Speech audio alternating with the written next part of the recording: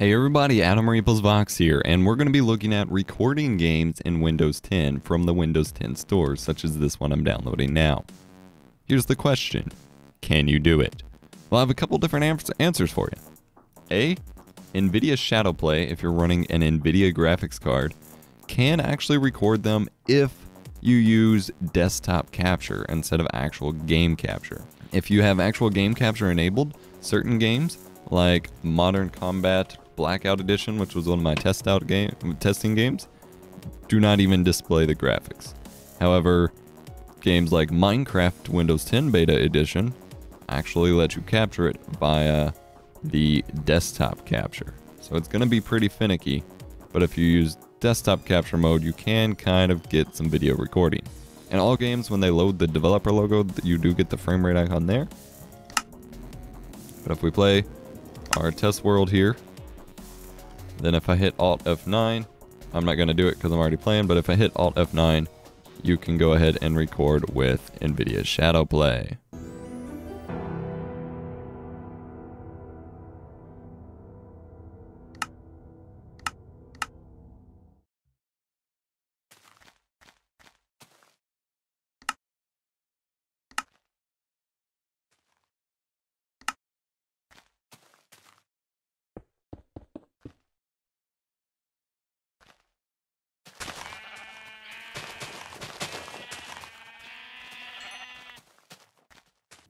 Only if desktop capture is enabled. Normal game capture, it will not detect the Windows 10 games. What about Fraps? Fraps does not detect the Windows 10 games at all, even with Monitor Aero Desktop. I am using version 3.79 or 3.5.99, build 15618. They may release an update soon that's Windows 10 compatible, but Fraps was never really compatible with the Windows 8 apps, so don't expect that to happen. Same thing with dxtory. I keep dxtory updated every time it tells me there's an update, and it does not detect the Windows 10 apps at all. It did not detect the Windows 8 or 8.1 apps, so don't expect it anytime soon to detect those either. With OBS, however, which is what I'm using to record this right now, you may notice that I'm actually able to record it, only though via monitor capture. So let's go ahead and load up Minecraft Windows 10 Edition Beta, and I clicked the wrong thing, of course. Let me try that again. I'm still learning this newfangled start menu. Now, one weird thing about Minecraft Windows 10 Edition Beta is it does not go full screen. So if you're going to edit, you're going to have to edit out your top bars and get some black bar stuff. But frankly, that's not a huge deal. So we can click play, open up our creative world, and I'm not getting full 60 frames per second all the time, but I am recording it. It will get choppy though, because monitor capture is not what you should be using to capture games. As you can see, it's very, very choppy on your end. It looks perfectly fine on my end, but you're getting between 5 and 60 frames per second. So that's not really a viable option either. It's a viable option if you just want to record like Windows 10, but not recording the game itself. Game capture in OBS does not work at all. So then, how can you record Windows 10 games? Surely there must be a way.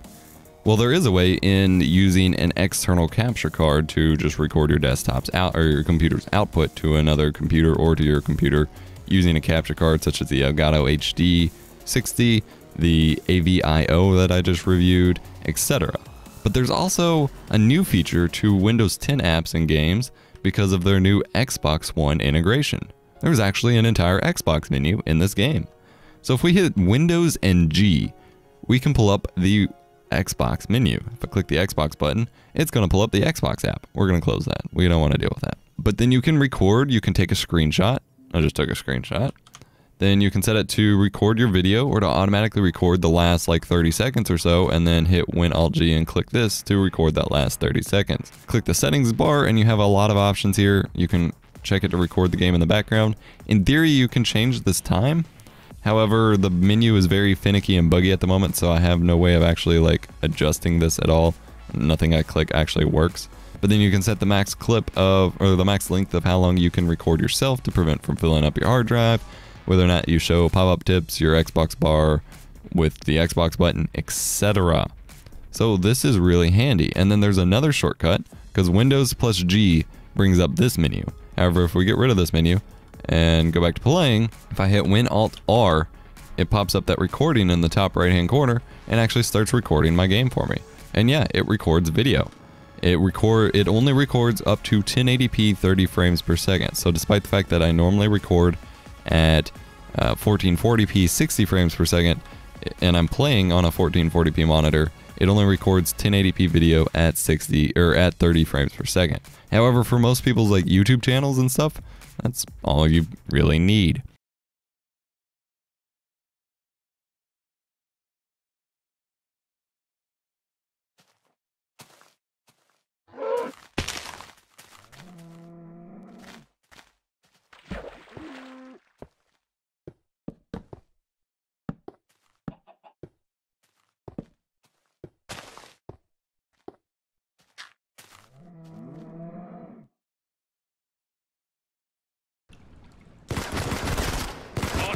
Move into cover.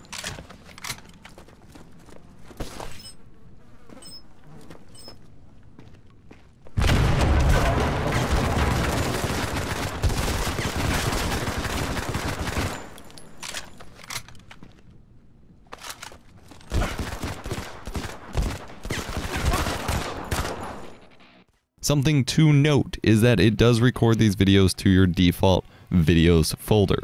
So if you have that set to your C drive, your operating system drive, instead of a recording drive, you'll want to change that because it's going to be using your SSD or your boot drive to record instead of whatever you have set up for recording drives. So that is something to note. You can just change that in your library options. I'll show you how to do that in just a minute. So can you record Windows 10 games? Yes, technically, but only with an external capture card or with their Xbox menu, not through the convenient use of dxtory for apps or really even Shadowplay. So that is something to keep in mind. I hope this video was helpful to you, and I hope it's going to be a bit more helpful in just a second. Let me tell it to stop recording. Okay, it looks like it stopped recording on its own.